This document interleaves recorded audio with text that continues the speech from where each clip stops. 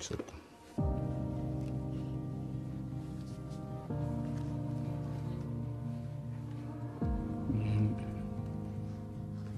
Deep breath in and out. Relax, let the head move. Jesus. Whoa. Oh. Oh. Wow. My name be Dr. Onuoha Okeigwe. I am a doctor of chiropractic. So if you see how she's sitting down now, see the posture she's in. This is most people's posture. If you just sit down like this, you just stress the spine, the joints, the muscles, maybe even the disc and the nerves. So the proper way you should sit is try to come and sit upright, because then the spine is balanced, is not stressed, and so on. Even her leg, see how the leg come the bend. If you now come forward and you keep the feet flat, it makes it easier for the body to be upright and to be in a good posture.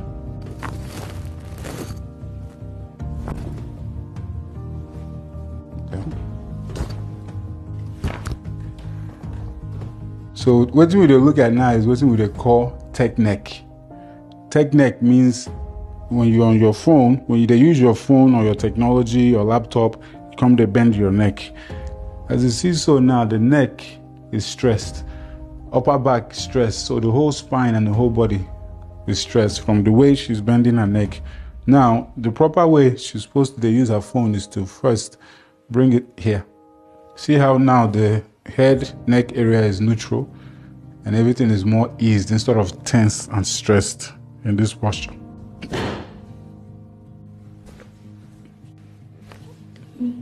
As she lie down, so this is how most people, they sleep for nights. And they wonder why they wake up with back pain, they wake up, you're still tired, fatigued, and so on. When you lie down like this, your neck is being stressed. You understand? Because you must turn her neck right or left, which then will stress the neck.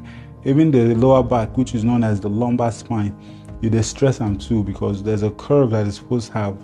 And as you lie down like this, that curve now, you're putting too much pressure on that curve. Now, the proper way you're supposed to lie down, we say, either you lie on your side, and the thing is also, the kind pillow you use is important. If you lie down for your side,